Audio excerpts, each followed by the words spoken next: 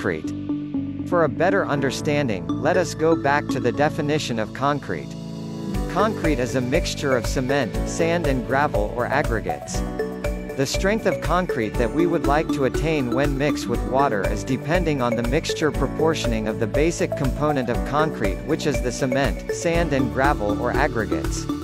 In this video, we will just focus on one of the components of concrete: the cement.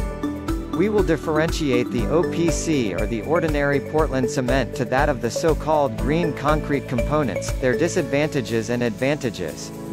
Portland cement. The OPC or the ordinary Portland cement is the main component of